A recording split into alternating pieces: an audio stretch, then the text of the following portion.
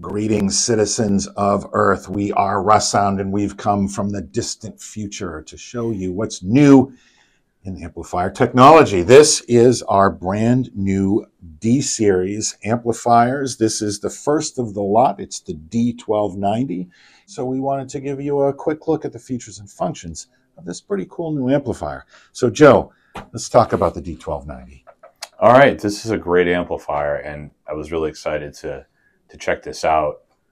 We had some features on this amplifier we hadn't had before. Yeah.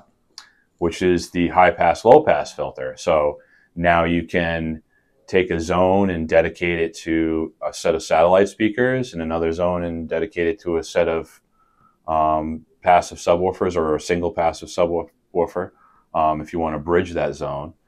So yeah, it's really, really cool feature that we've added. Yeah, let's take a look at the back panel here and see some of those, how you would set some of these features. Right. I mean, and right out of the gate, it's 90 watts per channel out of a single zone at 4 ohms and 45 watts per channel out of a single zone at 8 ohms. So, and then you've got 6 zones, 12 channels. So you can drive a lot of speakers with this. So you've got switches on the back for your high pass and low pass setting, if that's something you want to use, or just use that full range. Like I think most people would, but if you want that high pass, low pass feature, it's built in there. Which is very cool. Like you said, it's something we've never offered before. People have asked us if we made a subwoofer amp, and essentially now we do. We make something even better because this is kind of like an all-purpose Swiss Army knife where you can have multiple applications depending on how you set that crossover. Exactly. And some of the features that people are going to be a little bit more familiar with this amplifier and our other amplifiers, it does have a bus input. So let's say I want to take zones 4, 5, and 6 and just use those for a single outdoor zone. I could just run the output from something like an MCA88, run that into the bus input. Let's say this is bus A, and there's a switch to set that on bus A over here, and that just combines that. So you have a bus A and a bus B.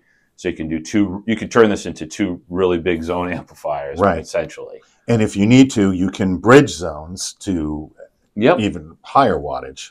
Exactly. So if let's say I want to have let's say I have 2 speakers and I want to send a lot of power to just 2 speakers, I could bridge this zone and make it a single zone, a much more powerful single zone amplifier, and then the same thing with another one, and then make that a more powerful single zone for that other speaker.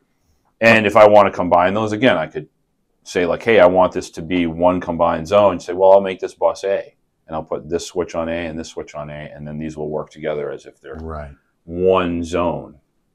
And then last but not least, you have your power on options, which is 12-volt trigger, signal sensing, or if you just need to leave the amp on 24/7, you can certainly do that. It's got a built-in fan to keep it cool.